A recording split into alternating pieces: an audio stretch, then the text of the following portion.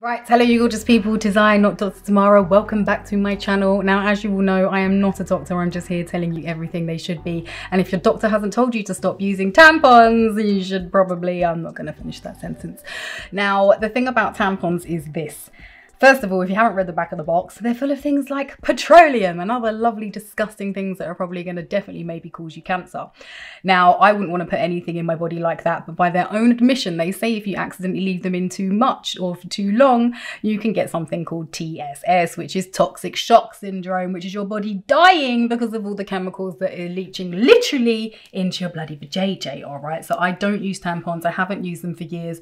What I will say is I didn't even stop using them for health benefits. I literally found out, I think maybe on my third child, I couldn't use tampons. I couldn't. It was physically too painful. I just felt like it hurt too much. So I stopped using them. Then I started learning about alternative things you could use. And then I started learning about how very bad they were. And it's almost like my body intuitively knew to just get the hell out of my body. All right. So I don't use tampons anymore.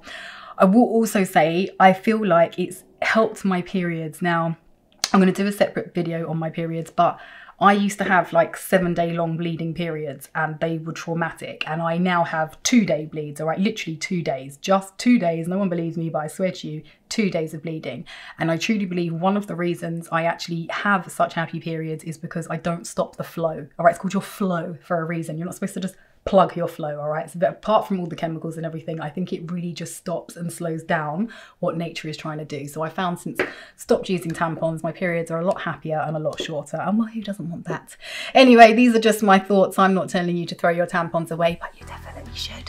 And well, thank you for watching. Please subscribe if you haven't already so I can continue to bring you more of this, and I will see you soon. Mwah.